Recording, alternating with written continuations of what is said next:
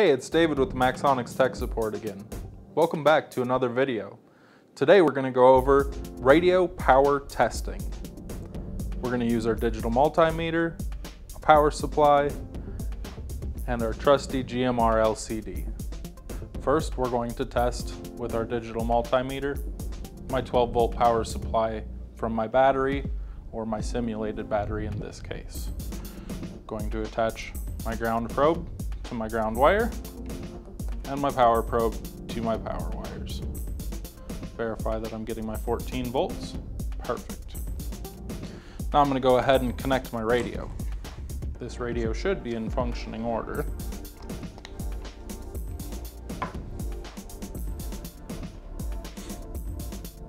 And as we can see, my radio turns on. Now behind my radio I have two fuses. These fuses may go bad, in which case the radio will no longer be powered on.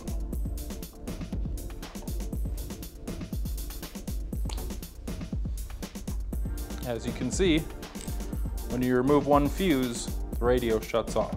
So if you have a bad fuse, the radio will no longer function. Now you may ask, how can we tell if the fuse is bad? One way is to look at the fuse and see if the contact is still intact. Oops. Another way is to use our digital multimeter. I'm going to connect just an easy ground strap from my negative battery terminal to my common lead of my digital multimeter. Now I'm going to take my positive probe and touch the metal tab on the top of my fuse. On my supply side or battery side, I'm reading 14 volts. If I go to my other side, I'm also reading 14 volts. This would indicate that this fuse is in functioning order.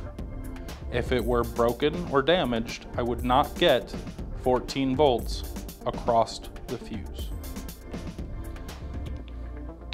We'll go ahead and also check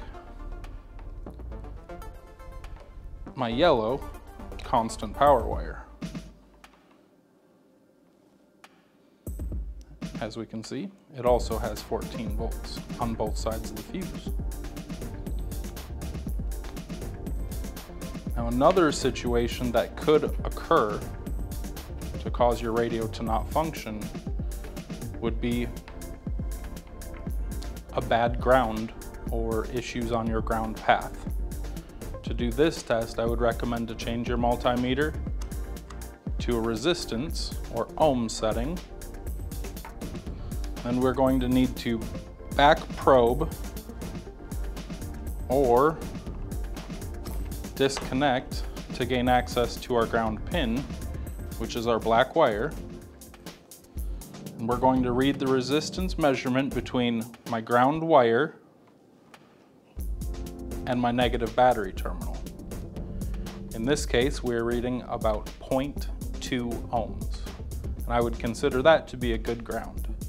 If we get a much higher number, like a 4 ohm, 5 ohm, or greater number, that could indicate we have a bad ground, or loose ground, or paint or corrosion on our ground path, and we'd want to get that fixed.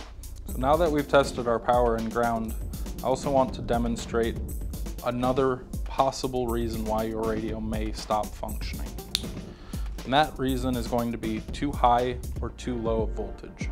So on my power supply, you can see that we are currently at 14.4 volts and my radio is functioning. That is a good voltage for radio. If I turn my voltage down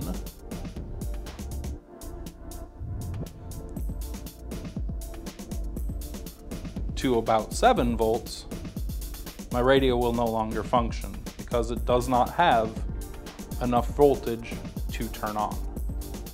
Thank you for joining me on this video. I hope you enjoyed it, and I hope you learned something. If you want to check out more videos like this, please check the description below, as we're coming out with many videos to teach you how to test your products properly. Thank you.